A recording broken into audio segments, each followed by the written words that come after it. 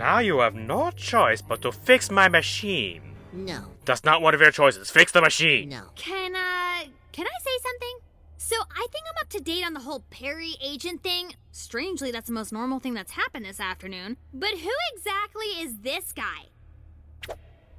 Fix it! No. Look, I would make myself do it, but apparently he's an idiot. Hey! Fix the machine! No. Alright then, you forced my hand.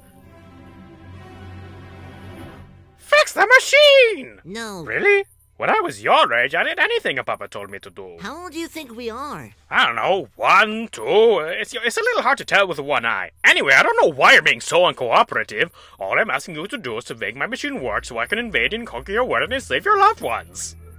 See, that's just it. Why would we do something that would lead to our own self-destruction? Self-destruction? Self-destruct? Wait, that's it, I remember now! They took out my self-destruct button. I don't know why I put it back in, but here, I'll just rewire this like so, and there! It's working! It's working! It's functioning properly! Well, look who just became redundant. Send them to their doom! Yes, her too. Yes, everyone. Doom, doom, doom, and doom. Jinx, you owe me 3 sodas. Okay, doom for him too. What? But I'm you! Doom! Wow. If I had a nickel for every time I was doomed by a puppet, I'd have 2 nickels. Which isn't a lot, but it's weird that it happened twice, right?